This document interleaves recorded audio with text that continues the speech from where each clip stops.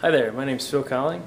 I am a Hendersonville High School biology teacher, and I just wanted to show you my latest project. So I've been having this issue where I get really sick of turning the lights on and off, going between the projector behind me and just having the lights on for class. So I decided to make a easier way, and I have right behind me this ball that's labeled on and this one that's labeled off.